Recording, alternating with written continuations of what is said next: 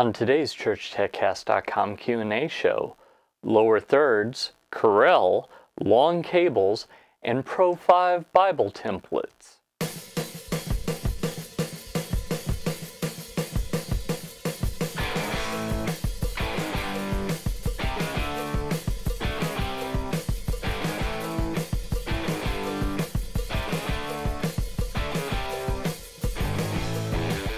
Hi, and welcome again to another episode of the ChurchTechCast.com Q&A show.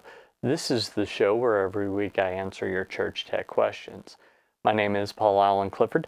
I'm your host, and I'd love for you to ask your question, so just do that below the video. If you're listening to the audio, just head over to trinitydigitalmedia.com/CTCQA, Church Tech Cast, question and answers, CTCQA, and just leave your question under any of those videos. That's cool as well. So I got plenty of questions here, so let's dive into those. First, Julette Ellis via email said, Paul, my name is Julette Ellis. I'm the AV Communications Director for my church, Linden SDA Church. I need help in creating lower thirds. My pastor has been asking me to make this happen for a while now. What we have is Propresenter 5, and I'm using a Blackmagic ATEM1. Can you help me, please? Thanks. Okay, so what I did was I clarified some details with Juliet, and here is what's going on.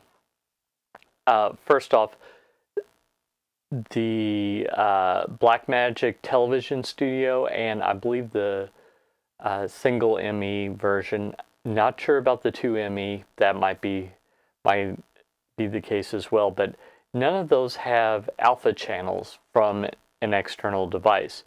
So in talking to her, she wanted some transparency. So we got to get creative. Here's what I would do. I think that the Blackmagic switchers take either a TIFF or a Targa file. I can't remember which. Might be both. And those would provide the transparency she wants. So she wants scriptures, hymns, and nameplates. So for the nameplates, your pastor's going to be the same week in, week out.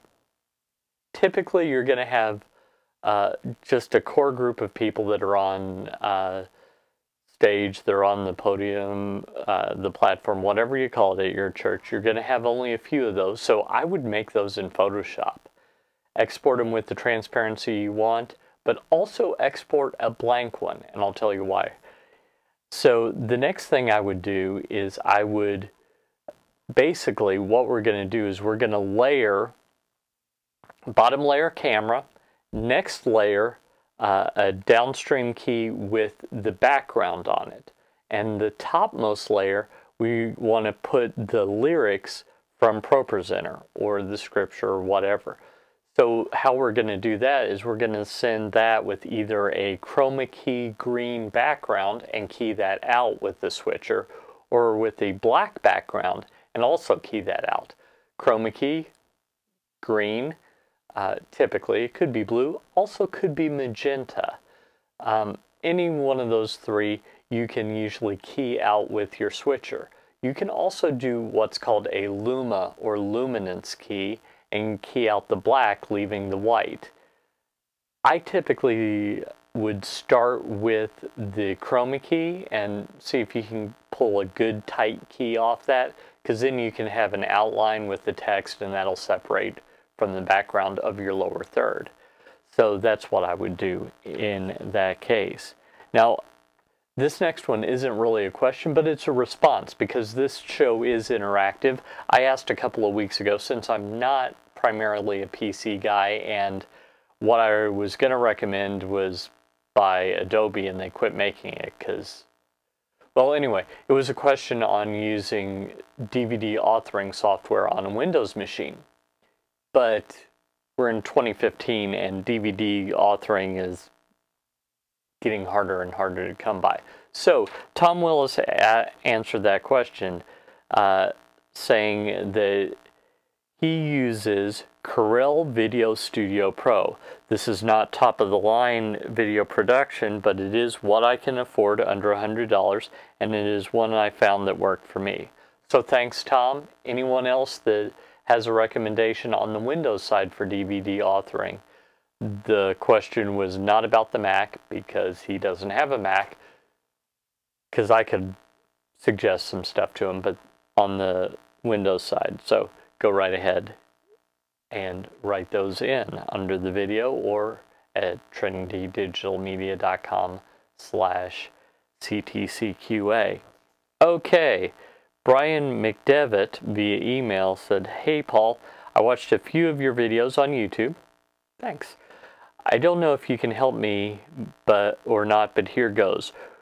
We have been running an old computer that was given to us in our youth room for media during worship and for sermon notes. We have two 60-inch TV screens that are about 40 to 45 feet from the media sound booth. To get video from the old computer, we used S-Video out to an RF modulator box to coax cable. The coax went to the TVs. We were using MediaShout. The computer died on Sunday, so I went ahead and bought a Mac Mini. The Mini has two Thunderbolt ports, one HDMI, three USB.